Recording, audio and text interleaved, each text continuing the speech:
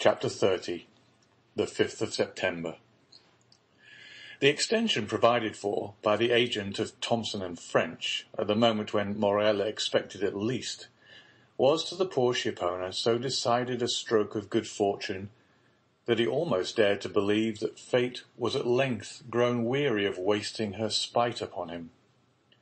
The same day he told his wife Emmanuelle and his daughter all that had occurred, and a ray of hope, if not of tranquillity, returned to the family.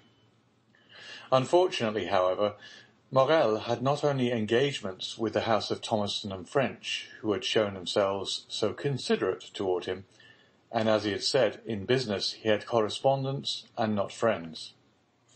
When he thought the matter over, he could by no means account for this generous conduct on the part of Thomson and French towards him, and could only attribute it to some such selfish argument as this: "We had better help a man who owes us nearly 300,000 francs, and have those 300,000 francs at the end of 3 months, than hasten his ruin, and get only 6 or 8% of our money back again." Unfortunately, whether through envy or stupidity, all Morel's correspondents did not take this view, and some even came to a contrary decision. The bills signed by Morel were presented at his office with scrupulous exactitude, and, thanks to the delay granted by the Englishman, were paid by Coquelin with equal punctuality. Coquelin thus remained in his accustomed tranquillity. It was Morel alone who remembered with alarm that if he had to repay on the 15th the 50,000 francs of M. de Beauville, and on the 30th the 32,500 francs of bills, for which, as well as the debt due to the inspector of prisons, he had time granted, he must be a ruined man. The opinion of all the commercial men was that, under the reverses which had successfully weighed down Morel, it was impossible for him to remain solvent. Great, therefore, was the astonishment when at the end of the month he cancelled all his obligations with his usual punctuality. Still, confidence was not restored to all minds, and the general opinion was that the complete ruin of the unfortunate shipowner had been postponed only until the end of the month. The month passed, and Morel made extraordinary efforts to get in all his resources. Formerly his paper, at any date, was taken with confidence, and was even in request. Morel now tried to negotiate bills at 90 days only, and none of the banks would give him credit. Fortunately, Morel had some funds coming in on which he could rely, and as they reached him, he found himself in a condition to meet his engagements when the end of July came. The agent of Thomson and French had not been again seen at Marseille. The day after, or 2 days after his visit to Morel, he had disappeared, and as in that city he had no intercourse but with the mayor, the inspector of prisons, and M. Morel, his departure left no trace, except in the memories of those 3 persons. As to the sailors of the Pharaon, they must have found snug berths elsewhere, for they also had disappeared. Captain Gaumard, recovered from his illness, had returned from Palma. He delayed presenting himself at Morel's, but the owner, hearing of his arrival, went to see him. The worthy shipowner knew from Penelon's recital of the captain's brave conduct during the storm, and tried to console him. He brought him also the amount of his wages, which Captain Gaumard had not dared to apply for. As he descended the staircase, Morel met Penelon, who was going up. Penelon had, it would seem, made good use of his money, for he was newly clad.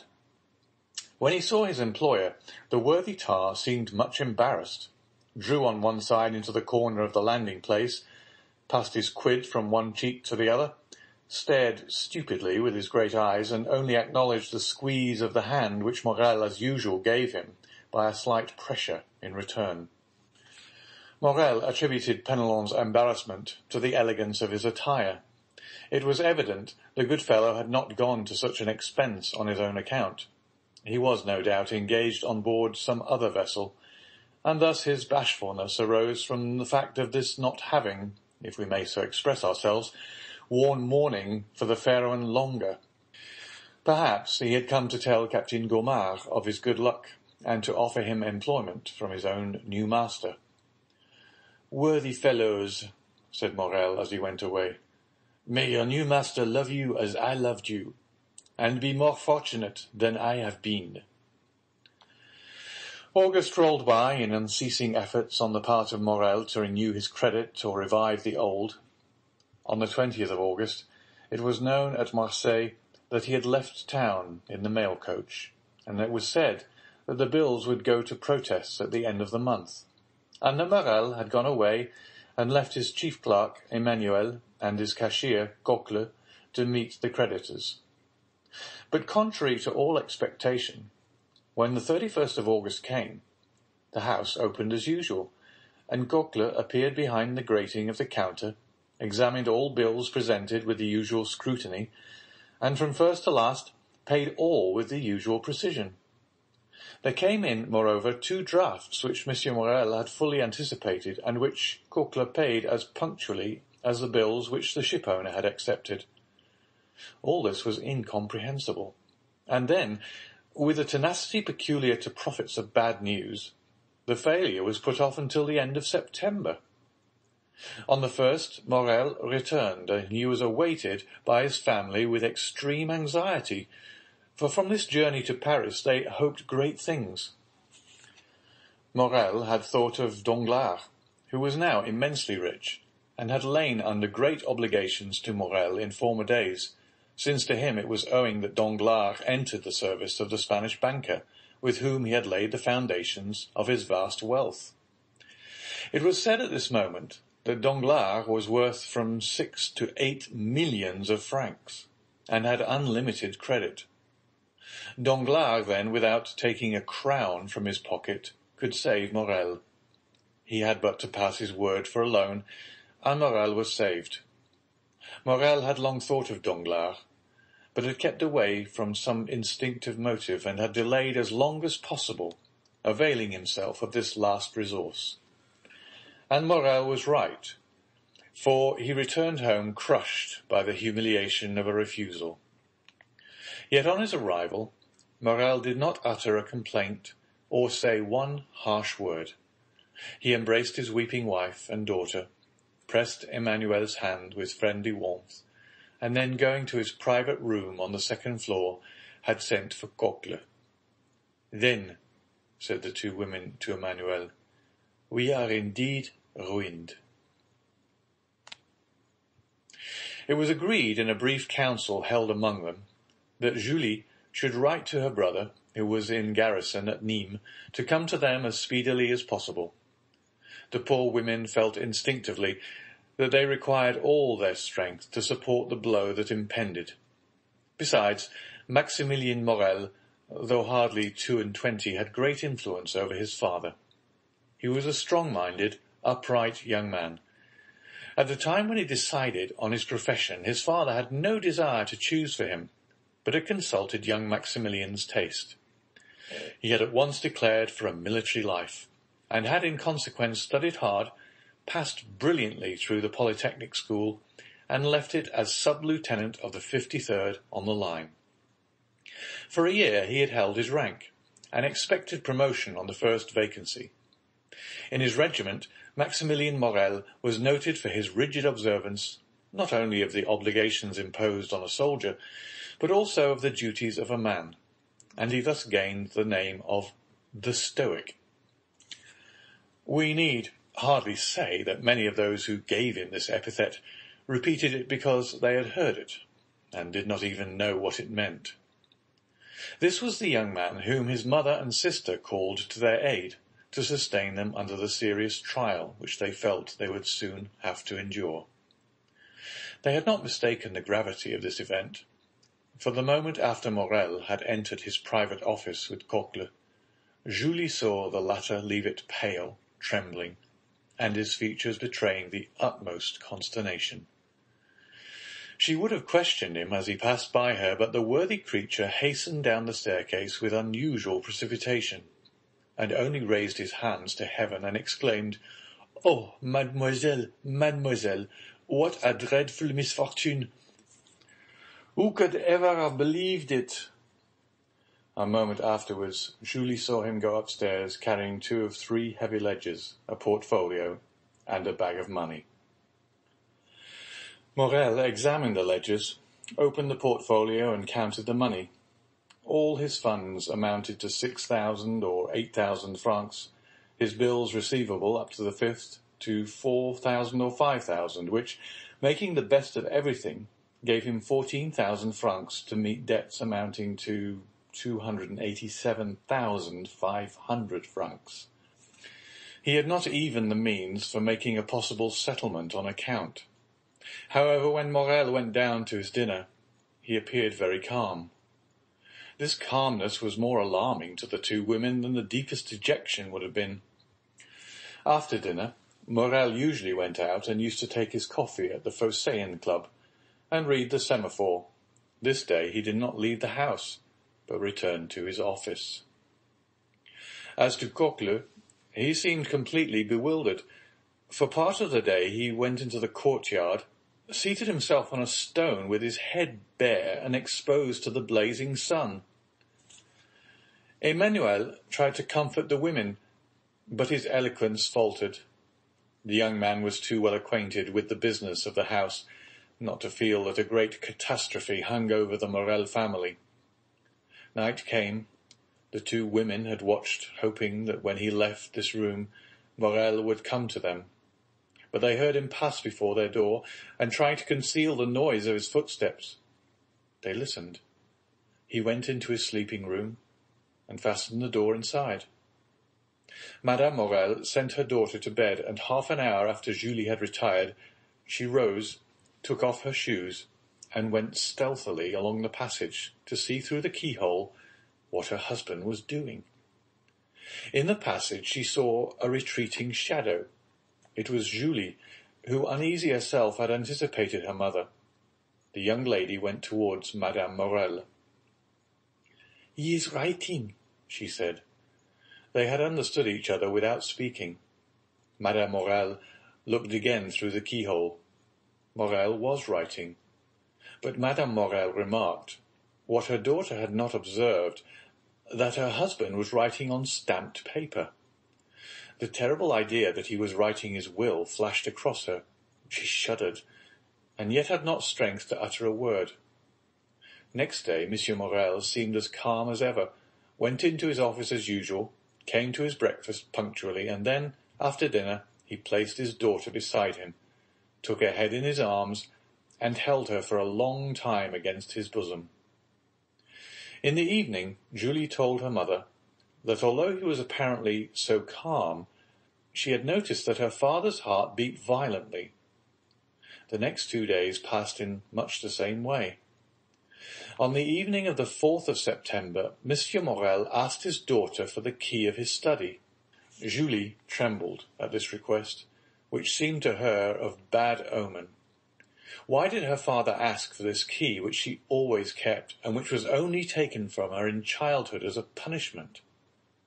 The young girl looked at Morel. "What have I done wrong, father," she said, "that you should take this key from me?" "Nothing, my dear," replied the unhappy man, the tears starting to his eyes at this simple question. "Nothing, only I want it." Julie made a pretence to feel for the key. "I must have left it in my room," she said, and she went out, but instead of going to her apartment, she hastened to consult Emmanuel. "Do not give this key to your father," said he, "and tomorrow morning, if possible, do not quit him for a moment." She questioned Emmanuel, but he knew nothing or would not say what he knew. During the night between the 4th and 5th of September, Madame Morel remained listening for every sound, and until 3 o'clock in the morning she heard her husband pacing the room in great agitation. It was 3 o'clock when he threw himself on the bed. The mother and daughter passed the night together. They had expected Maximilian since the previous evening. At 8 o'clock in the morning, Morel entered their chamber. He was calm, but the agitation of the night was legible on his pale and careworn visage. They did not dare to ask him how he had slept. Morel was kinder to his wife, more affectionate to his daughter than he had ever been. He could not cease gazing at and kissing the sweet girl. Julie, mindful of Emmanuel's request, was following her father when he quitted the room. But he said to her quickly, "Remain with your mother, dearest." Julie wished to accompany him. "I wish you to do so," said he. This was the first time Morel had ever so spoken. But he said it in a tone of paternal kindness, and Julie did not dare to disobey. She remained at the same spot, standing mute and motionless. An instant afterwards the door opened. She felt two arms encircle her, and a mouth pressed her forehead. She looked up and uttered an exclamation of joy. "Maximilien, my dearest brother!" she cried. At these words Madame Morel rose and threw herself into her son's arms. "Mother," said the young man, looking alternately at Madame Morel and her daughter, "what has occurred? What has happened? Your letters has frightened me, and I have come hither with all speed." "Julie," said Madame Morel, making a sign to the young man, "go and tell your father that Maximilien has just arrived." The young lady rushed out of the apartment, but on the first step of the staircase she found a man holding a letter in his hand. "Are you not Mademoiselle Julie Morel?" inquired the man with a strong Italian accent. "Yes, sir," replied Julie with hesitation. "What is your pleasure? I do not know you." "Read this letter," he said, handing it to her. Julie hesitated. "It concerns the best interests of your father," said the messenger. The young girl hastily took the letter from him. She opened it quickly and read, "Go this moment to the Allée de Meillan. Enter the house number 15. Ask the porter for the key of the room on the 5th floor. Enter the apartment. Take from the corner of the mantelpiece a purse netted in red silk, and give it to your father. It is important that he should receive it before 11 o'clock. You promise to obey me implicitly. Remember your oath. Sinbad the Sailor." The young girl uttered a joyful cry, raised her eyes, looked round to question the messenger, but he had disappeared. She cast her eyes again over the note to peruse it a second time, and saw there was a postscript. She read, "It is important that you should fulfill this mission in person and alone. If you go accompanied by any other person, or should anyone else go in your place, the porter will reply that he does not know anything about it." This postscript decreased greatly the young girl's happiness. Was there nothing to fear? Was there not some snare laid for her? Her innocence had kept her in ignorance of the dangers that might assail a young girl of her age, but there is no need to know danger in order to fear it. Indeed, it may be observed that it is usually unknown perils that inspire the greatest terror. Julie hesitated and resolved to take counsel. Yet through a singular impulse it was neither to her mother nor her brother that she applied, but to Emmanuel. She hastened down and told him what had occurred on the day when the agent of Thompson and French had come to her father's, related the scene on the staircase, repeated the promise she had made, and showed him the letter. "You must go then, mademoiselle," said Emmanuel. "Go there?" murmured Julie. "Yes, I will accompany you." "But did you not read that I must be alone?" said Julie. "And you shall be alone," replied the young man. "I will await you at the corner of the Rue de Musée, and if you are so long absent as to make me uneasy, I will hasten to rejoin you, and woe to him of whom you shall have cause to complain to me." "Then, Emmanuel," said the young girl with hesitation, "it is your opinion that I should obey this invitation?" "Yes. Did not the messenger say your father's safety depended upon it?" "But what danger threatens him, then, Emmanuel?" she asked. Emmanuel hesitated a moment, but his desire to make Julie decide immediately made him reply. "Listen," he said. "Today is the 5th of September, is it not?" "Yes." "Today, then, at 11 o'clock, your father has nearly 300,000 francs to pay." "Yes, we know that." "Well, then," continued Emmanuel, "we have not 15,000 francs in the house." "What will happen then?" "Why, if today before 11 o'clock your father has not found someone who will come to his aid, he will be compelled at 12 o'clock to declare himself bankrupt." "Oh, come then, come," cried she, hastening away with the young man. During this time, Madame Morel had told her son everything. The young man knew quite well that, after the succession of misfortunes which had befallen his father, great changes had taken place in the style of living and housekeeping, but he did not know that matters had reached such a point. He was thunderstruck. Then, rushing hastily out of the apartment, he ran upstairs, expecting to find his father in his study, but he rapped there in vain. While he was yet at the door of the study, he heard the bedroom door open, turned, and saw his father. Instead of going direct to his study, Monsieur Morel had returned to his bedchamber, which he was only this moment quitting.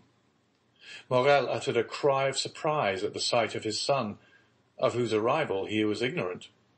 He remained motionless on the spot, pressing with his left hand something he had concealed under his coat.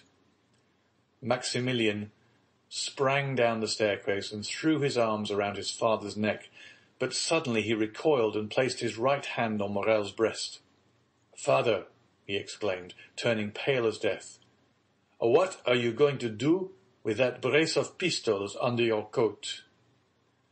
"Oh, this is what I feared," said Morel. "Father, father, in heaven's name," exclaimed the young man, "what are these weapons for?" "Maximilian," replied Morel, looking fixedly at his son, "you are a man, and a man of honor. Come, and I will explain to you." And with a firm step, Morel went up to his study, while Maximilian followed him, trembling as he went. Morel opened the door and closed it behind his son. Then, crossing his anteroom, went to his desk, on which he placed the pistols, and pointed with his finger to an open ledger. In this ledger was made out an exact balance sheet of his affairs. Morel had to pay within half an hour 287,500 francs. All he possessed was 15,257 francs. "Read," said Morel. The young man was overwhelmed as he read. Morel said not a word. What could he say? What need he add to such a desperate proof in figures? "And have you done all that is possible, father, to meet this disastrous result?" asked the young man after a moment's pause. "I have," replied Morel. "You have no money coming in on which you can rely?" "None." "You have exhausted every resource?" "All." "And in half an hour," said Maximilian in a gloomy voice, "our name is dishonored." "Blood washes out dishonor," said Morel. "You are right, father. I understand you." Then, extending his hand towards one of the pistols, he said, "There is one for you, and one for me. Thanks." Morel caught his hand. "Your mother, your sister, who will support them?" A shudder ran through the young man's frame. "Father," he said, "do you reflect that you are bidding me to live?" "Yes, I do. I do so bid you," answered Morel. "It is your duty. You have a calm, strong mind, Maximilian. Maximilian, you are no ordinary man. I make no requests or commands.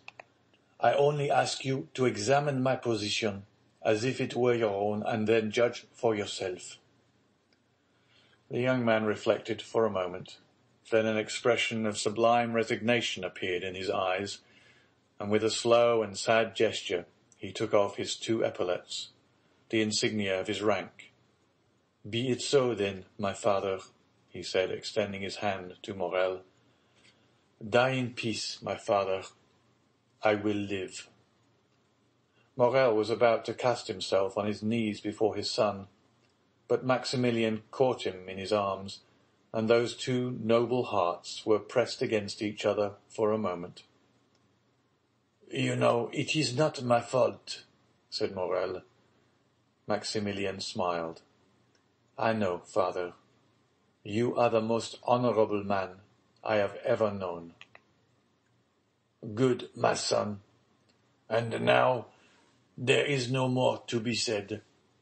Go and rejoin your mother and sister." "My father," said the young man, bending his knee, "bless me."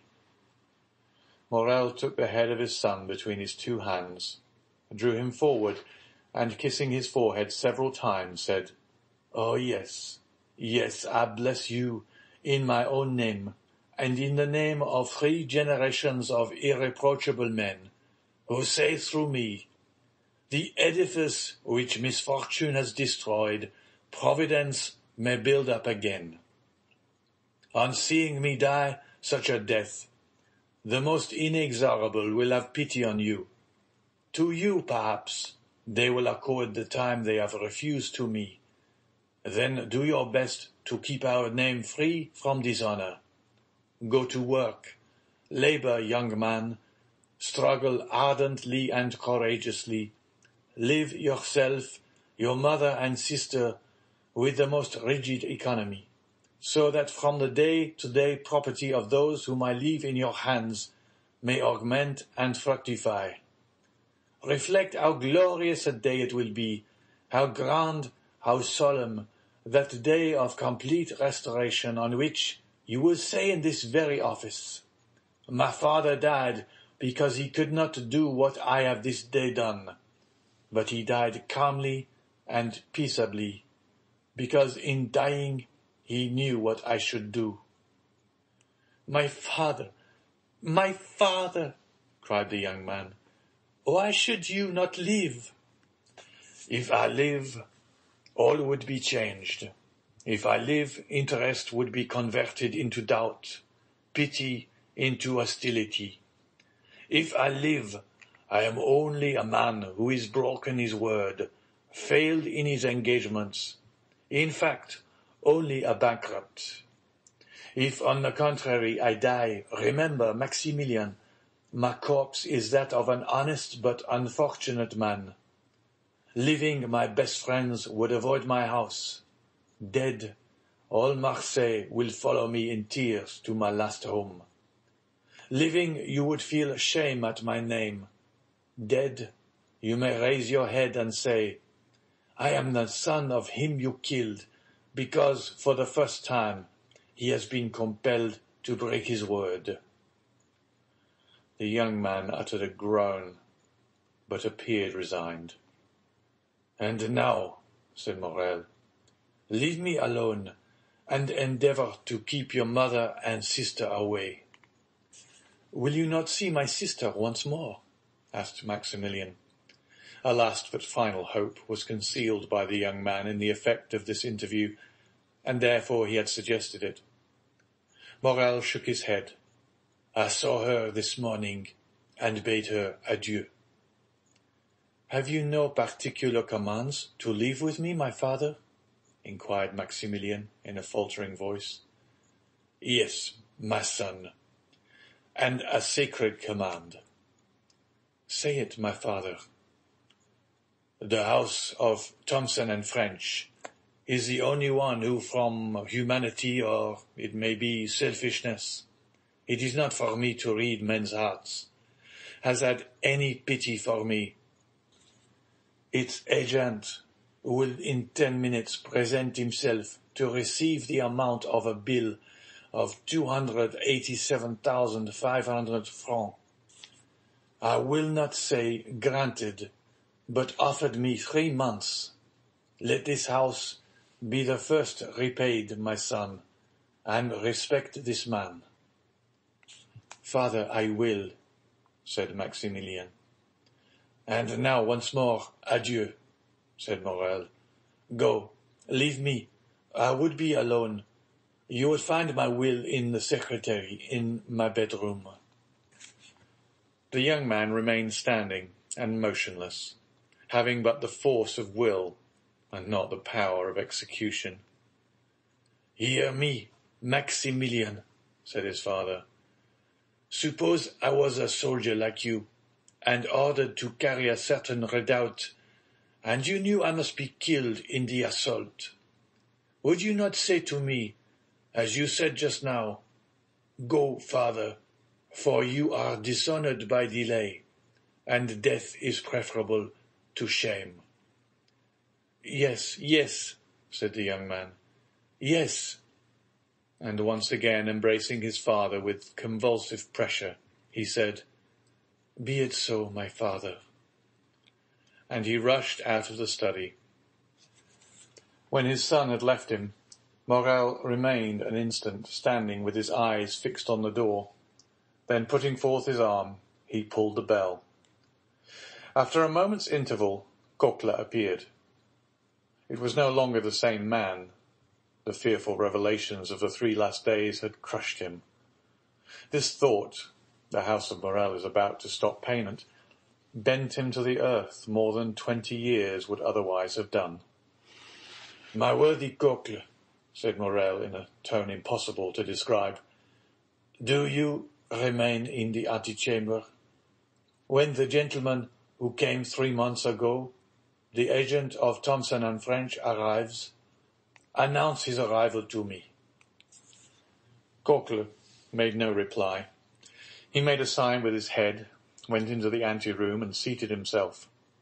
Morel fell back in his chair, his eyes fixed on the clock. There were 7 minutes left, that was all. The hand moved on with incredible rapidity. He seemed to see its motion.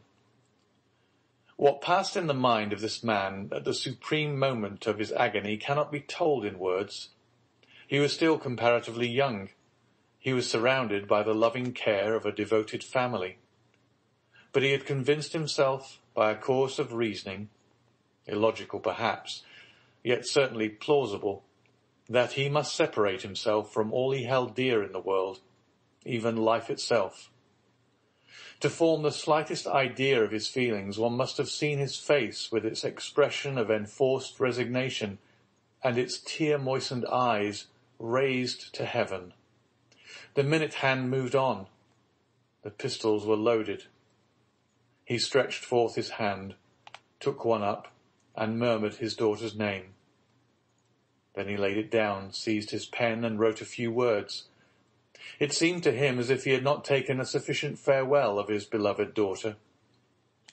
Then he turned again to the clock, counting time now, not by minutes but by seconds. He took up the deadly weapon again, his lips parted and his eyes fixed on the clock, and then shuddered at the click of the trigger as he cocked the pistol. At this moment of mortal anguish, the cold sweat came forth upon his brow.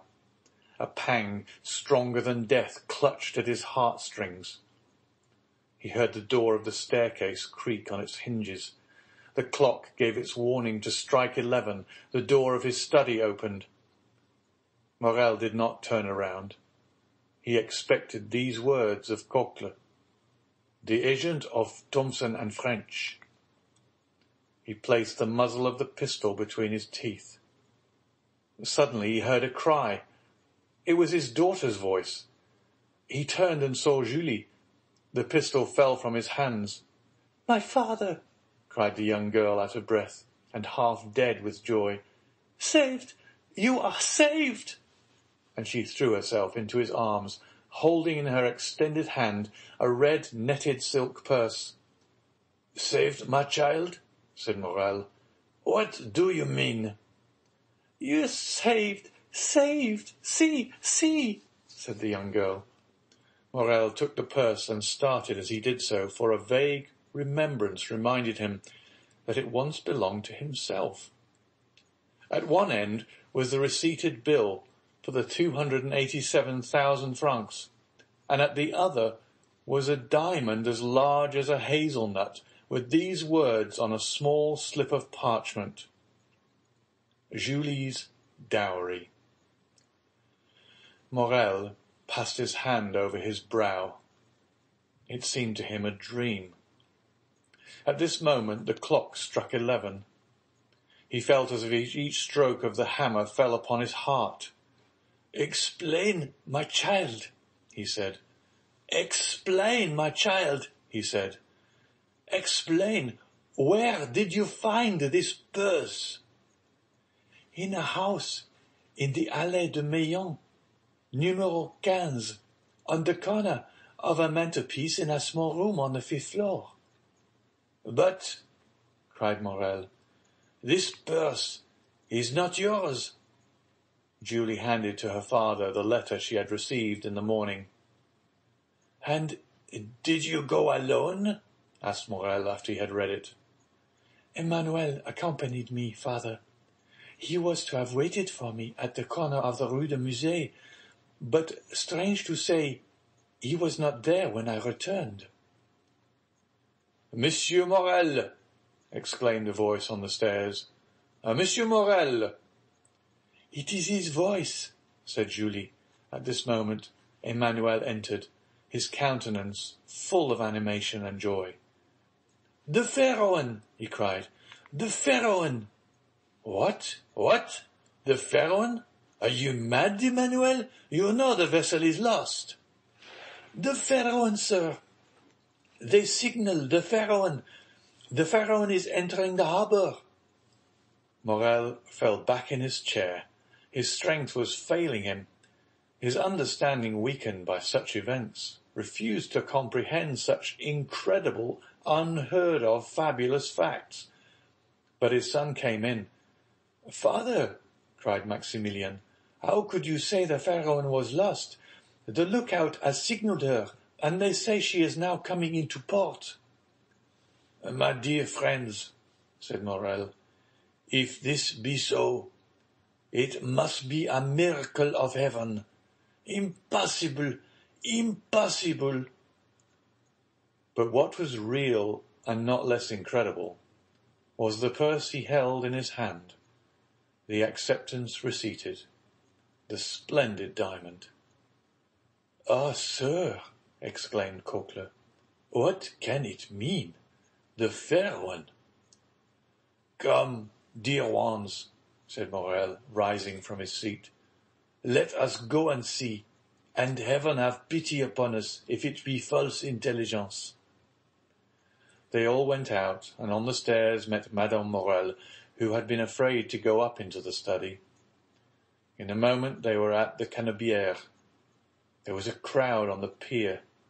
All the crowd gave way before Morel. "The Pharaon! The Pharaon!" said every voice.